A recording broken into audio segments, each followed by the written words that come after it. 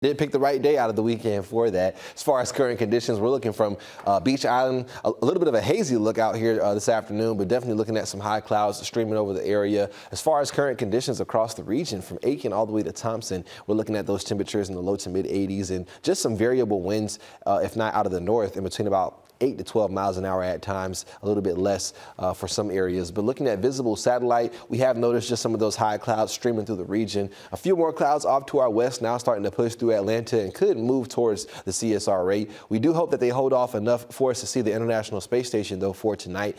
That passage starts at 9:02 p.m. It'll enter from the northwest, depart towards the southeast, and it's a 7-minute passover, so nice and long and also nice and high with a max height of 85 degrees. So some good opportunities right there to see that space station for tonight with a nice long and high passover, depending on cloud cover. As far as looking at the grilling forecast, though, we are going to see those temperatures fall towards the upper 70s by about 8 p.m. and then we could see some 60s before midnight tonight. So it'll be a little bit cooler out there as far as the evening feel. And then by tomorrow morning, we're talking about those temperatures close to 50 for some locations and even borderline upper 40s out there, depending on how much we can clear these skies out and also how calm the winds do stay overnight. So a very below average start expected for tomorrow, 10+ degrees below average for some locations. As far as looking at the next few days, though, we'll see below average temperatures through Sunday, and then Monday we see above average temperatures start to return, giving way to a hotter week. And we'll start to also see those daily chances for pop-up showers and storms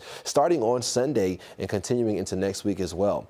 Before tonight into tomorrow, we're going to keep things nice and dry. Just going to see a few clouds passing at times, so that could help keep our temperatures closer towards those mid-50s for some locations if we do see some clouds overnight. As we continue, though, towards your Saturday afternoon, still nice and dry, but noticing a little more cloud cover as we head later into our Saturday.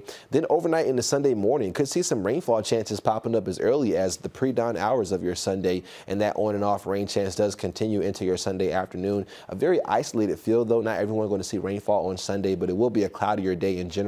And then we'll kind of see those clouds start to break apart heading into Monday. And we'll just continue those chances for some pop-up showers and storms most days next week as we increase humidity and also look at high temperatures back near and over 90 by Tuesday. Thanks, Mikel. Minnesota police officers